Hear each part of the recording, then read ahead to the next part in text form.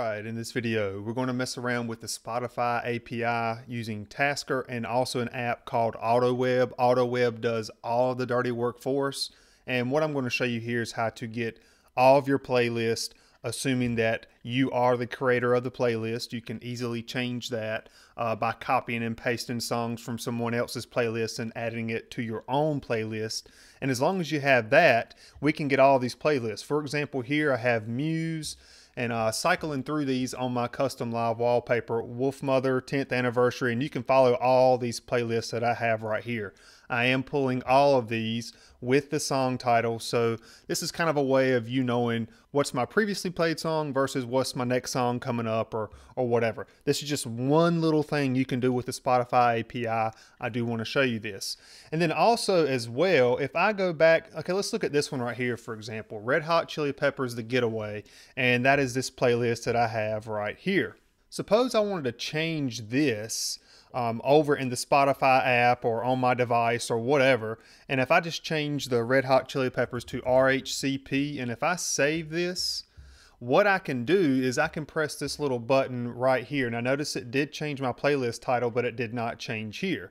If I press this button and give it a second to update, this should say RHCP The Getaway once it runs. And as you can see, it does do it right there. So however you edit it in the app, whether it be on your device or on your desktop application, it will update here as well. And if I were to add songs to this, it would do that. If I were to remove songs from it, it would do that as well. Let me come down here to one of my son's playlists. So I'm gonna scroll over here to Jackson real quick. And suppose I come down here to this playlist that I've created, and if I want to remove this song right here, he's not a baby anymore, so let's just remove that from the playlist.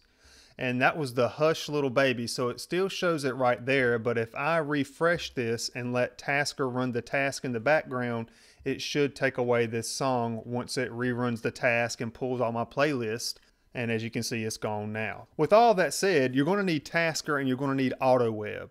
AutoWeb you can get from the Play Store just like you can Tasker as well. Once you download AutoWeb, you can go to your web services and you can actually add the Spotify API if it's not already there. You can go up here to Plus, and then you can go to Import and it'll look for it. So here's Spotify right here. If you hold your finger down on that and go to re-authenticate, what this will do is it's going to open up a Chrome tab on your device, and it's going to be a way for you to verify Spotify. So now it's going to log into Spotify, and as long as it does all this, you want to check this box up here and then press X to close out of that, and Spotify should be linked in. You should be linked into the API. That's all I had to do to get this to work once I started doing things inside of Tasker. So once you have all that done, let's test this out and make sure that it is linked up correctly with the API. So I'm going to add a task. I'm just going to call this test Spotify.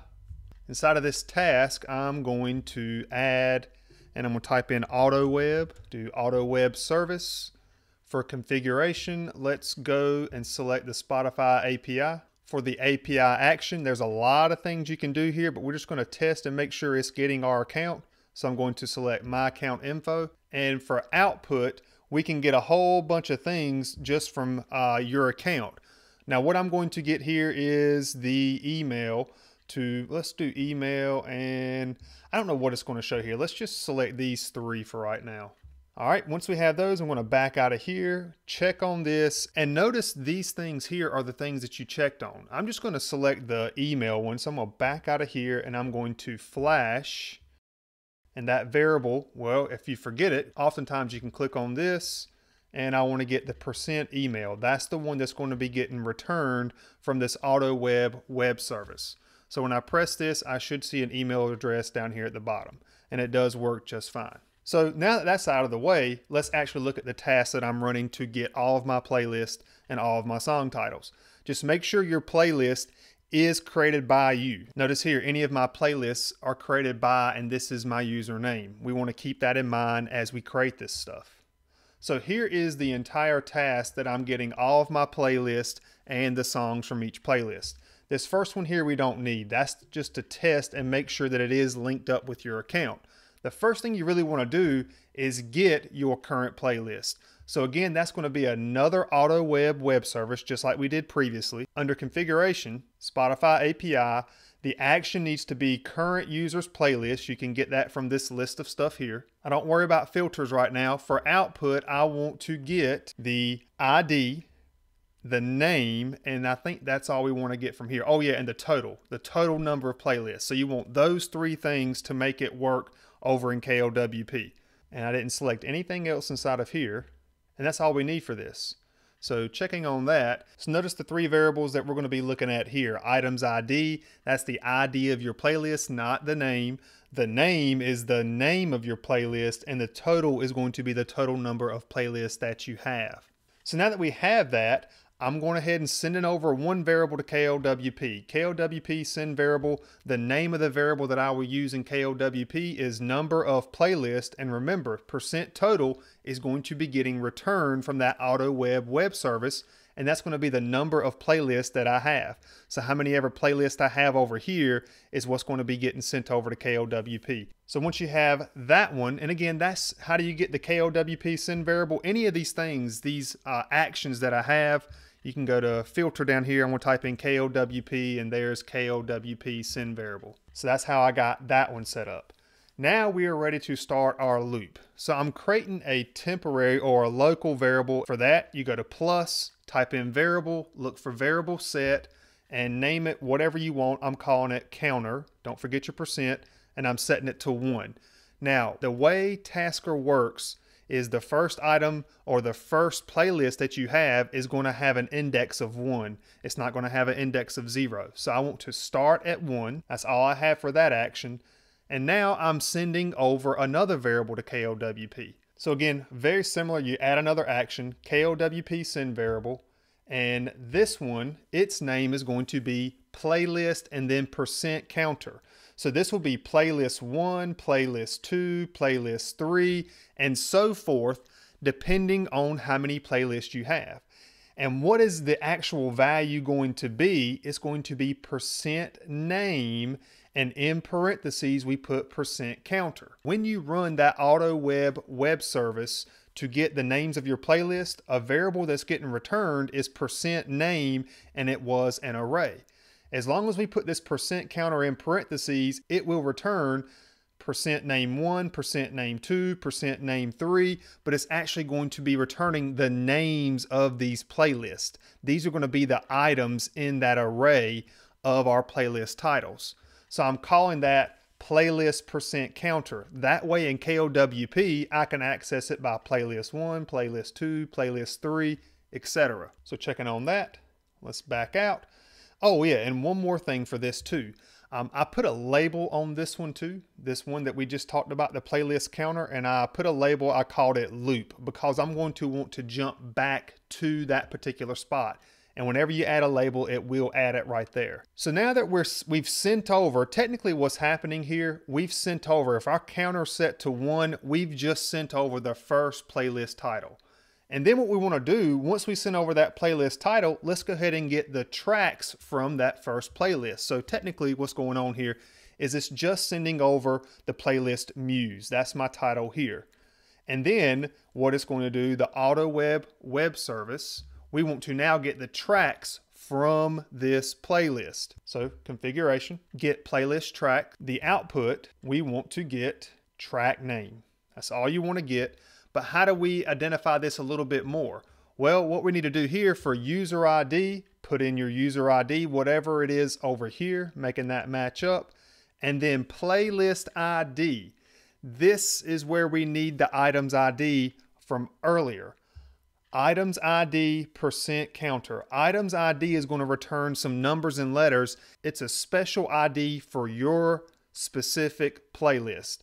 And it's going to be whatever counter I'm on. So items ID 1, it's going to return a weird string of numbers and letters, but it's going to correlate to this playlist. And what it's going to do by us having this set up, and also with the output to get the track, as I mentioned earlier, track name, what this is going to do is it's going to return the tracks from this particular playlist. And then one more thing as well, for the output, we could get an array of song titles, which there's nothing wrong with that. But actually what I'm doing here is I'm going to take all of those song titles that are going to be separated by commas. I'm going to use two @ symbols. You can use whatever symbols you want, but basically I'm not using a comma just in case one of my songs has a comma in it. It may separate a song when I don't want it to. This will return a single variable. It's going to be long. It's going to have all the songs in a particular playlist, but we can do some regex in KLWP to remove these and add each song on a new line on our custom live wallpaper. So the variable that we want to be using now is %playlist track name. Notice it does not have parentheses, again, because I'm joining all these things together and I'm just separating them with two @ symbols, something to clearly separate each song name. So now let's kind of recap what's going on. %counter's 1, I'm getting my first playlist title. Inside of here, since I used the items ID, which came from up here when we got our playlist, I'm using the ID of my first playlist. I'm getting the tracks in this action here. And then what I'm going to do is I'm going to take that single variable, KLWP send variable, and what I'm calling this in KLWP, again, this is going to be one long variable of all the track names in a single playlist. They're going to be separated with two @ symbols, and this is for my first playlist, so I'm going to call it tracks 1. Then when I go to my second playlist and get this title and these songs, it's going to be tracks 2, and it's going to be one long string of text with each individual song from this playlist separated by two @ symbols. That will be tracks 2. So backing out of there. And then what we want to do is once we send over those tracks from that particular playlist, we want to take our variable that we call %counter. I want to add 1 to it. So variable add, take %counter and add 1 to it.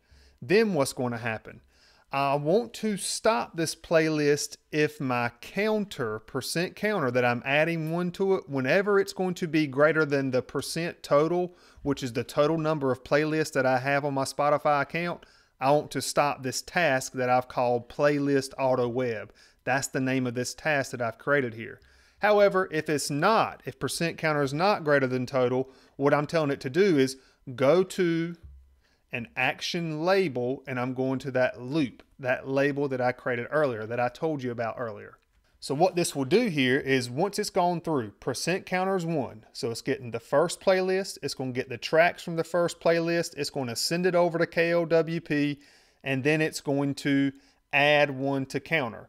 Since counter is not going to be greater than total, it's going to go back to this loop label, and since we've added 1 to counter, the counter is now going to be 2. So it's going to get the second playlist, the tracks of the second playlist. It's going to send over those tracks to KLWP, and then it's going to make %counter become 3.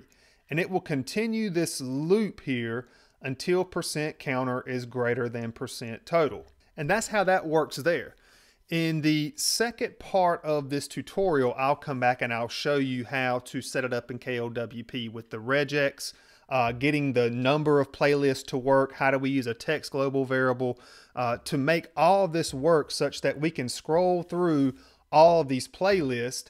And then as I'm scrolling through these, I'm not running my task. I'm not running this task unless I press this button right here. And the only time I would recommend doing that is if you add a new playlist, remove a playlist, modify a playlist, because that will keep your call limit down. I could not find a definite limit on the number of calls for APIs. I just do know sometimes APIs are a little strict on how many calls you can make. But again, part 2 of setting this up in KLWP will come in the second tutorial. And that's it for this video. I hope it helped.